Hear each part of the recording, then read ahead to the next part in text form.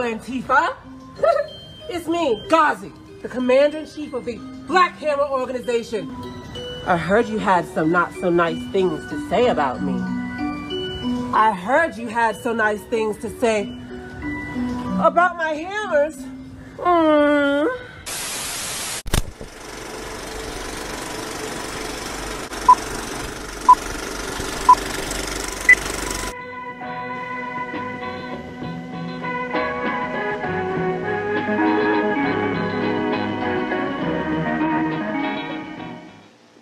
Beyonce fan?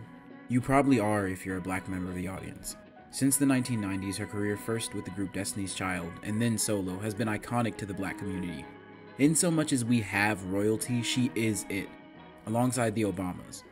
No one else could gain comparable status. In the modern day, it's doubtful whether that kind of fever that Beyonce inspires is even possible for another artist to obtain. Many have fought for that crown and none have been successful. But recently there's been a break, a shift in the tide. Let me tell you a story. In early December, last year as of recording, Beyonce released a film titled Renaissance, about her tour by the same name. When it was announced this film would play in Tel Aviv, Israel, fans had a multitude of reactions. While many begged the star not to allow her film to play in Israel while Gaza is being bombed during an active genocide, some rallied to her defense, like bees defending their queen, lamenting why black celebrities are expected to say anything and why we should care about people that have nothing to do with us, quote unquote, or hold black celebrities to standards that white ones aren't held to. Never mind the fact that Taylor Swift, the white equal to Beyonce in fame, not talent, is facing similar backlash. Some went as far as to claim that she couldn't say anything, which is blatantly untrue. A billionaire with her own label, Beyonce is more equipped than almost any other artist to speak on the issue and have significant impact with her voice. No one is forcing her to be silent, and even if they were, it would be a massive dent to her integrity not to attempt to speak out anyway. But why do people expect Beyonce of all people to speak on this issue in the first place? Well, it may be that for many, she has at least seemed like a figure of black liberation, at least to the politically unaware. Beyonce has intentionally cultivated an image of herself as the patron saint of black capitalism and black capitalists, as has her husband Jay-Z. Although he would tell you being called a capitalist is a slur. But what is even liberatory about her? Figures like Beyonce and other large black celebrities serve the systems in power around us. She has always pushed an image and narrative of black success under capitalism and black quote-unquote excellence that has encouraged faith in a system that does not serve to liberate anyone and only reinforces it. Black bourgeois figures, like herself, are not for the liberation of black people per se, but the right of black capitalists to also exploit, and in some cases the right to be the sole exploiters of the black community. To this end, the black bourgeoisie skillfully co-opts the image of black liberation and the image of our radical tradition to push their own narratives. We've seen examples of something similar from non-black people.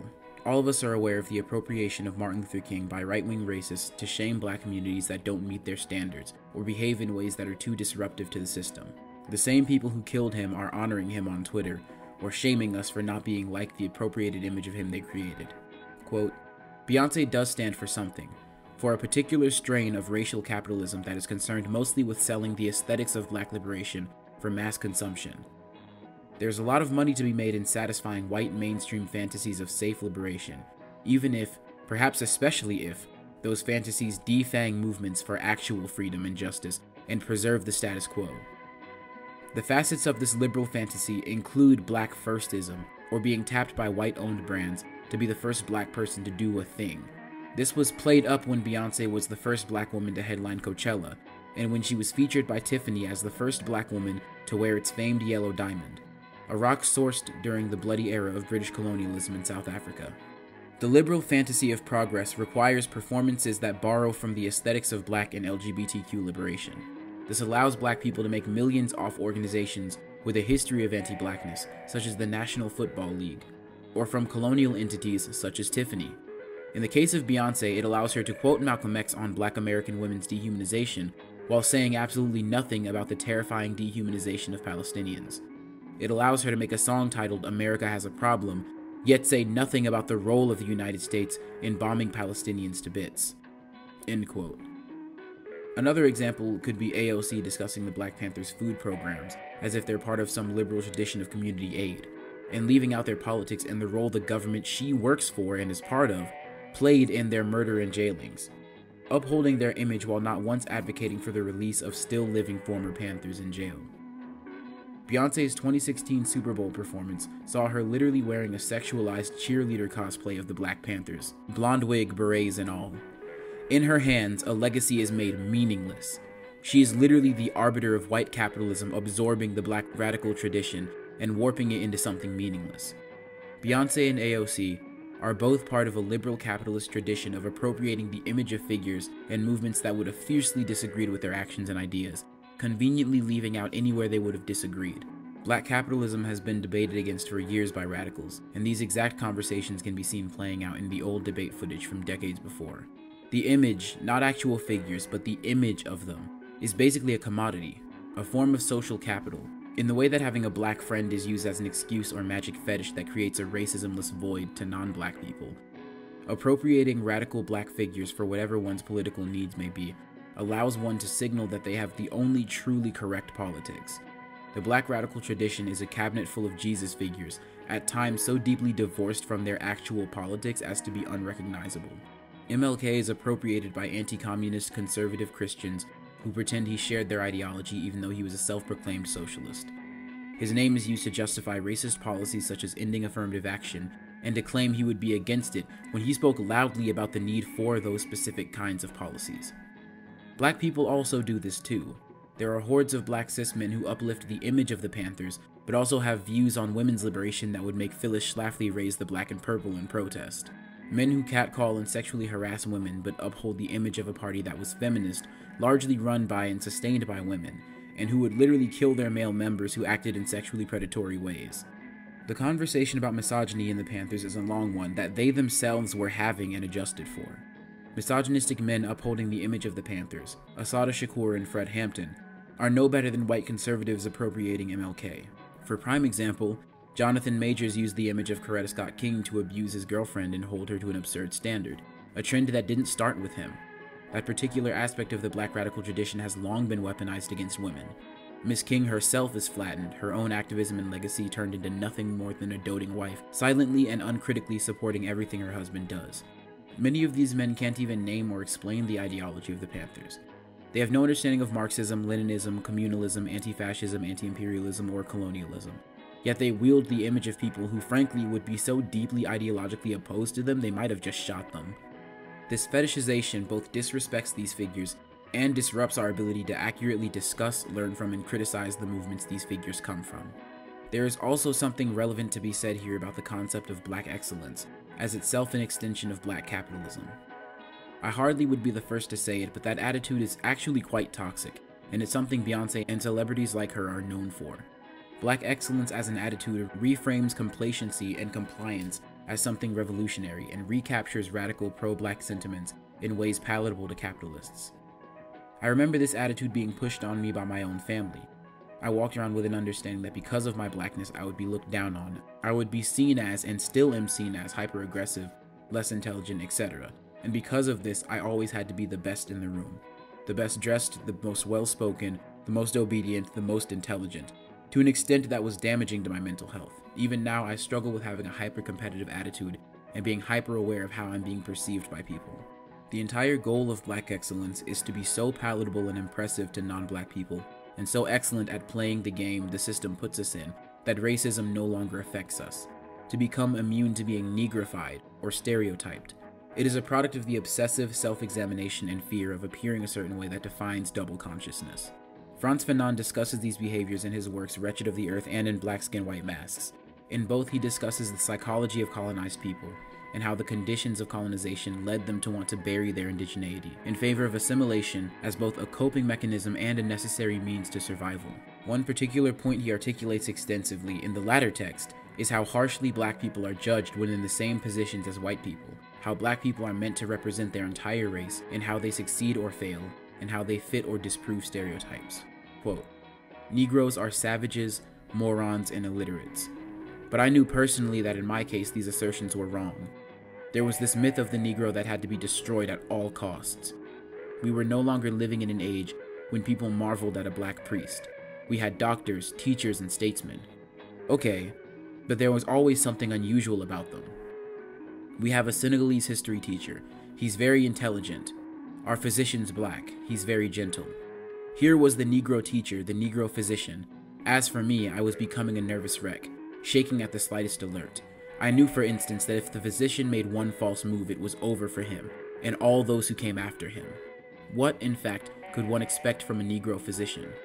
As long as everything was going smoothly, he was praised to the heavens. But watch out, there was no room whatsoever for any mistake. The black physician will never know how close he is to being discredited. I repeat, I was walled in.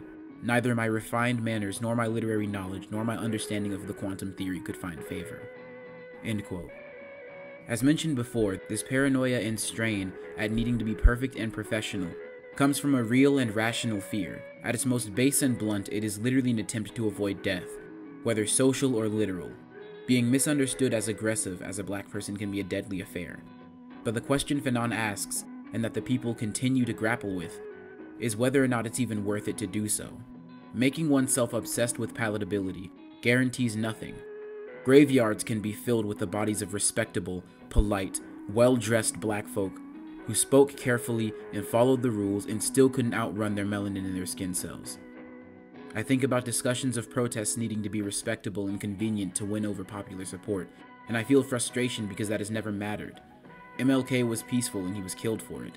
Being respectable and polite did not save men like Philando Castile or Elijah McClain. The effort to outrun racism with assimilation is a fruitless one.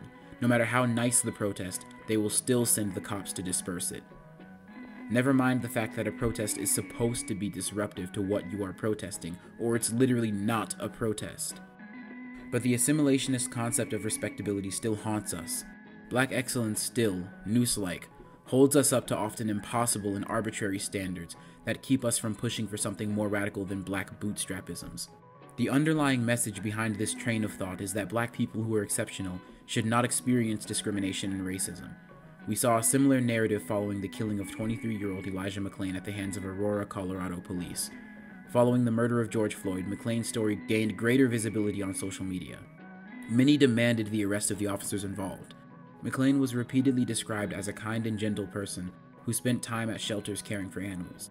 The emphasis again was that a black person who exhibits these positive traits does not deserve to be harmed. This narrative is problematic because it reinforces a notion that a black person who has engaged in a wrongdoing or crime does not deserve humanity. It propagates the idea that black people are only deserving of humanity if they are exceptional, charitable do-gooders. Under this belief, a black person who has made mistakes is irredeemable." End quote. We have to stop allowing capitalists to frame black capitulation and obedience to the system as excellence, and that excellence as revolutionary.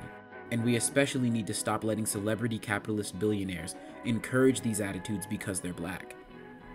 The black radical tradition is not a coherent narrative. Although many people fought for black liberation as they understood it, that does not make them liberators inherently. Barack Obama may be placed in the same historical canon as figures like Hampton, Shakur, and King by liberals, but that does not make him actually liberatory or even allied with those who are. They would be opposed. Just because one claims to be pro-black does not mean they manifest a positive radical vision of what that even means, or that their actions are liberatory. The image of the Panthers is one oft appropriated, not just by Beyonce. These appropriations often can have more sinister outcomes than just the banal evils of capitalism.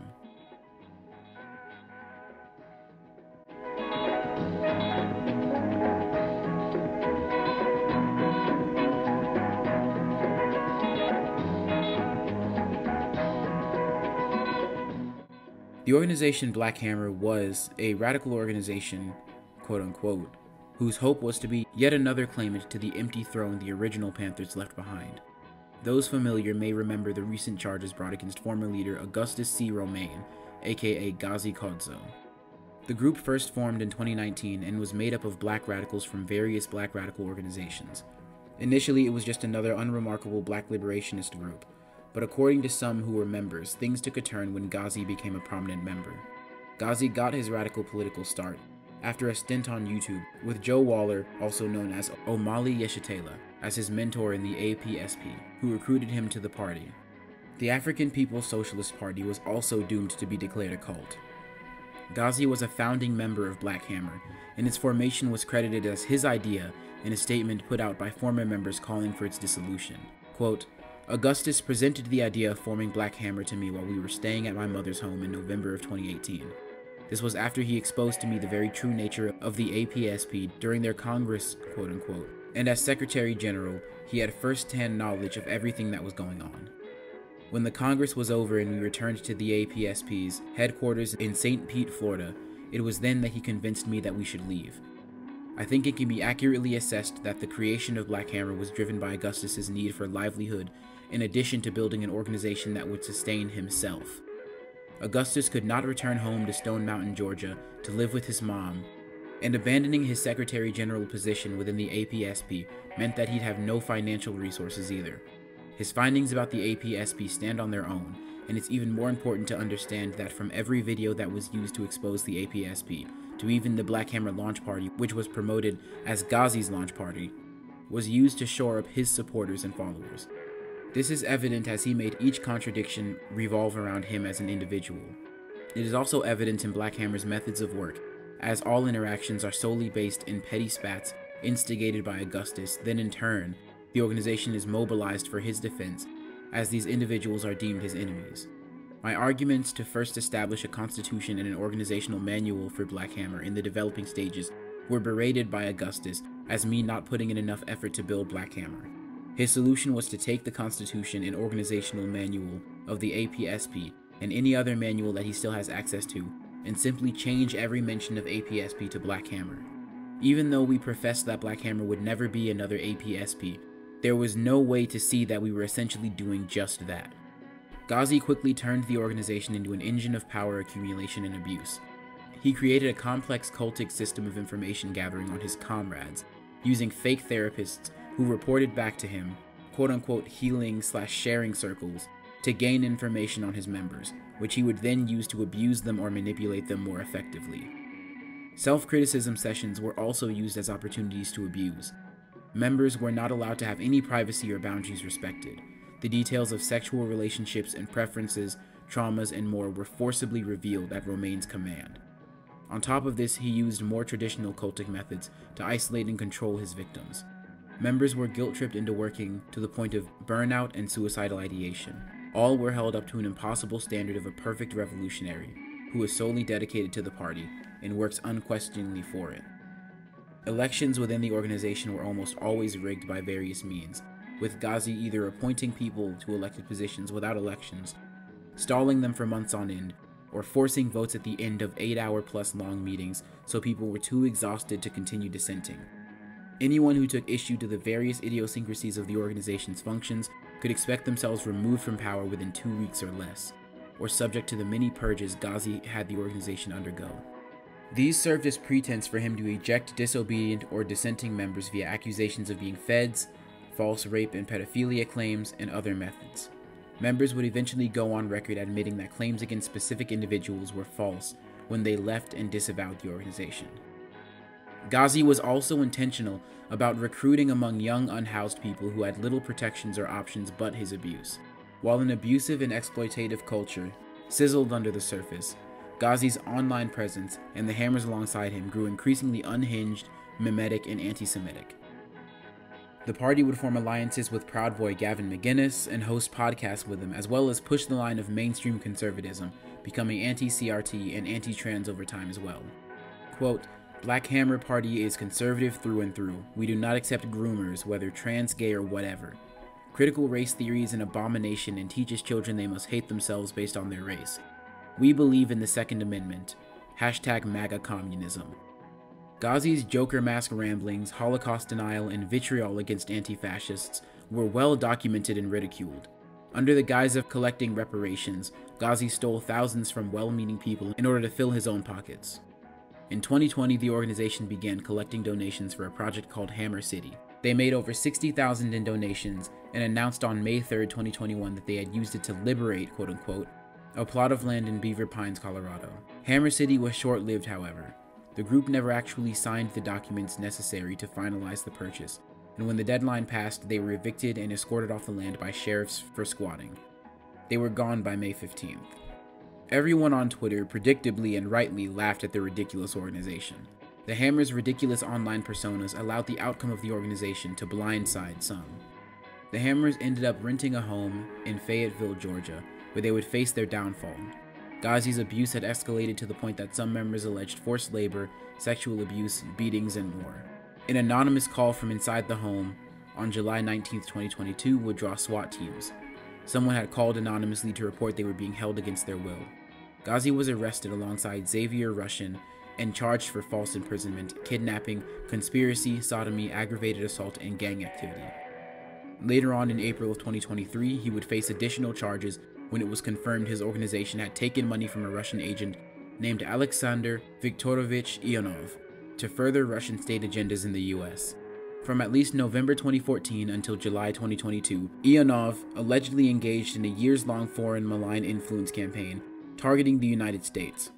As a part of the campaign, Ionov allegedly recruited members of political groups within the United States, including the African People's Socialist Party in the Uhuru movement, the APSP in Florida, Black Hammer in Georgia, and a political group in California referred to in the superseding indictment as U.S. Political Group 3, to participate in the influence campaign and act as agents of Russia in the United States, including the following indicted defendants: Omali Yeshitala, a U.S. citizen residing in Petersburg, Florida, and St. Louis, Missouri, who served as the chairman and founder of the APSP; Penny Johann Hess, a U.S. citizen residing in St. Petersburg, Florida, and St. Louis, Missouri, who served as the leader of a component of the APSP; Jesse Novell, a U.S. citizen residing in St. Petersburg, Florida, and St. Louis, Missouri, who served as a member of a component of the APSP; and Augustus C. Romaine Jr., aka Ghazi Kodzo, a U.S. citizen residing in St. Petersburg, Florida, and Atlanta, who served as a leader of the APSP and a founder of Black Hammer in Georgia. One focus of Ionov's alleged influence operation was to create the appearance of American popular support for Russia's annexation of territories in Ukraine. For example, in May 2020, Ionov allegedly sent a request he stated was from Russia, the Donetsk People's Republic, in apparent reference to a Russian-occupied region in eastern Ukraine, to Yeshitela and members of other U.S. political groups to make statements in support of the independence of the so-called Donetsk People's Republic, a Russian-backed breakaway state in eastern Ukraine. Ionov later allegedly touted to the FSB that Yeshitela's video-recorded statement of support was the first time an American nonprofit organization congratulated citizens of the occupied region." End quote. The Hammers were a prime example of the appropriation of black radical imagery for anti-radical causes. They talked and dressed like Black Panthers, all while being intensely anti-communist, anti-Marxist, anti-Semitic, queerphobic, and fascist sympathizers. They appropriated a familiar image, all while creating nothing liberatory and acting as an engine of physical and sexual abuse. A cult. As the former leaders of BHO and people who set out to be honest revolutionaries, we cannot ignore the crimes we committed in giving this new breed of pig a platform and allowing ourselves to be used in the subjugation of our people. Leaders of the Black Hammer organization were weaponized in petty internet squabbles, berating black women, tearing down our political prisoners like Kevin Rashid Johnson, Pan-Africanists, and indigenous organizers. Even though we said the colonizer was our enemy, only our brothers, sisters, and siblings received this kind of smoke. We were making enemies of those who by any measure should have been our allies. Divide and conquer is the oldest colonial trick in the book, and we, as steeped in revolutionary science as we are, fell for it hook, line, and sinker. Externally, all Black Hammer allies would inevitably be petty bourgeois sellouts that deserved the worst animosity. Internally, the Black Hammer leaders either stood idly or actively participated, as Augustus would verbally abuse his comrades under the guise of criticism.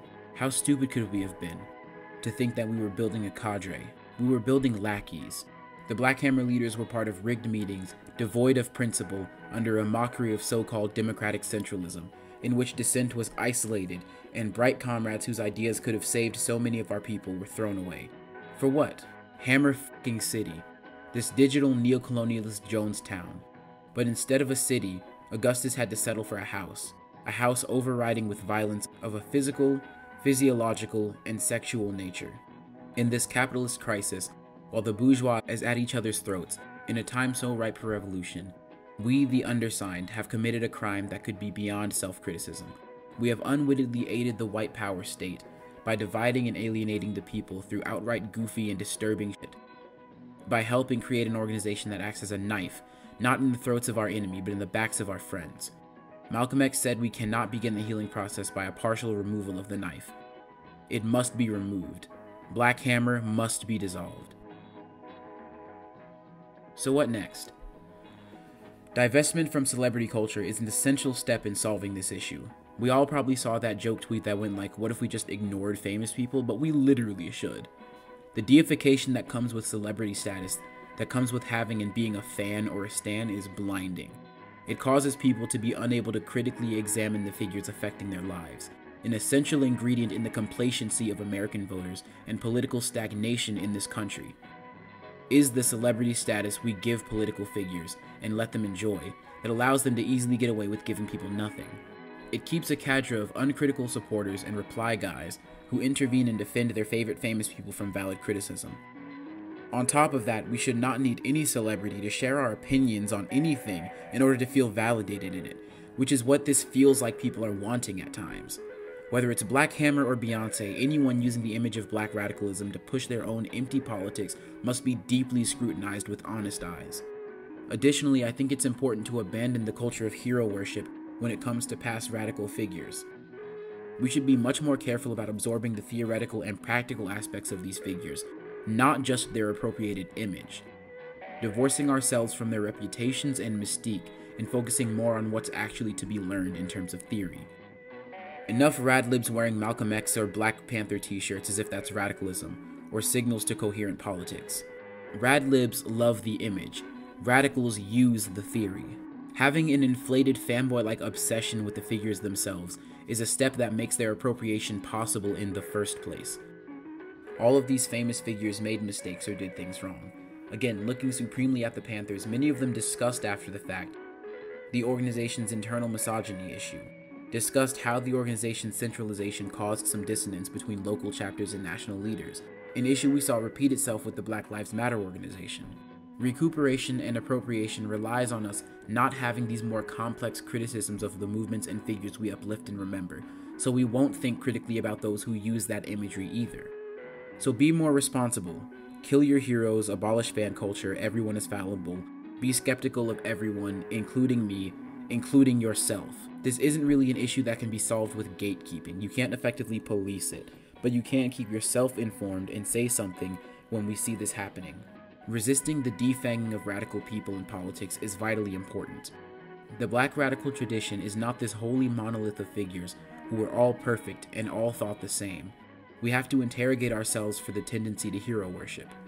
In making this video, I also came across the video testimonies of former members of Black Hammer, and in lieu of using those testimonies in this video, I want to link that resource for the rest of the audience and encourage you to look through it, and especially include a checklist the former members and victims of Black Hammer made. Thank you for giving this video a watch.